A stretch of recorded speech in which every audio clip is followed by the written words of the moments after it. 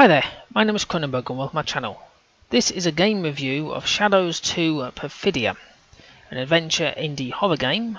The developer is MrCiastku and the publisher is IceTorch Interactive. It came out in 2017, it's got mostly positive reviews. It's currently for £7.19 on Steam.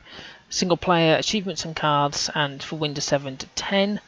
And you're exploring a darkened office complex and uncovering the truth behind the horrifying events that have befallen its inhabitants. So, I have played this game for a grand total of half an hour, and that's as far as I got. Basically, when you first start up the game, this is my issues. I mean, it sounds an interesting game when you start it up as such. When you first start up, you get a little box that comes up and says, you know, what would you want to do? Do you want to select your graphics and your resolution? So I set it to normal resolution that I have, and I left it as fastest as the graphics. Click start, and I got this kind of like you'll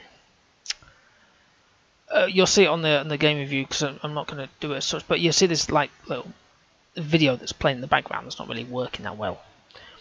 So I thought, okay then, so I came back out again, went back in as changing the graphics to good.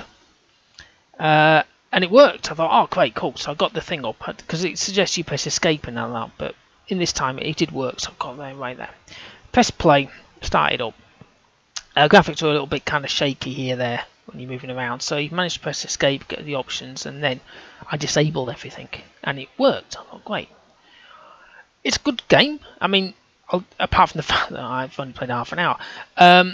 You know, it's interesting. You're walking around and you can't see anything. You've got a flashlight, and obviously you've got to get the batteries for, otherwise they'll run out, and there are people there. But there was one point I did scare myself. Unfortunately, I might just leave. I might have a pause. Oh Jesus! Sorry. Okay, I'm fine. Because I scared myself to death. So there is scary bits. Don't get me wrong, there are. And then you get to a point where you pick up a camera, and you go into a camera mode where you're recording stuff. And that's as far as I got. I couldn't press tab, which was to get your inventory. I couldn't press escape to come out of the game or to press options. I couldn't press anything apart from my movement keys. And there was no way out. There was like three corridors, as it were, and each one of them had little like mannequins stopping you from going any further.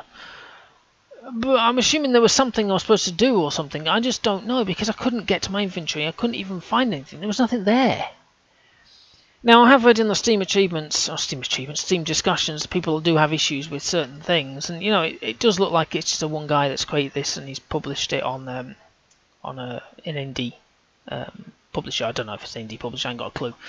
But it has got some issues. So if you do get this, maybe get it in the sale, or you know, and just be warned that it might do the same issue. It might not. I mean, some people have finished the game, but I couldn't.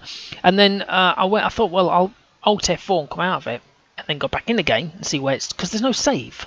It doesn't auto save. I'm assuming it auto saves, but I have no idea, because when I went back in on exactly the same settings I was just on, boom, I had that screen where all I could see was the video recording, and I couldn't do a damn thing. So my suggestion is maybe, like I say, wait for it in sale and think about if you want it or not. It's not for me. It's a good concept, but unfortunately it's not worked for me, so I've kind of discarded that one. But yeah, interesting idea. Shame about the fact that it didn't work for me.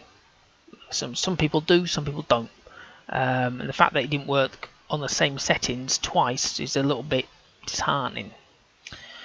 Anyway, subscribe to my channel, give me the old comments in the comments box below if you've played this or finished this game. I'll be very curious if you've managed to do it. Like, subscribe and all that business. I've got other games in my reviews, loads of reviews, and other games that are similar to this is probably Outlast that I've played. I have done a full Let's Play of Outlast, and I think the nearest where you don't actually, yeah, that Outlast and Amnesia, the famous Amnesia, the Dark Descent. Apart from that, that's all I've really played that involves a flashlight or a light source. Okay, well, thank you for watching and goodbye.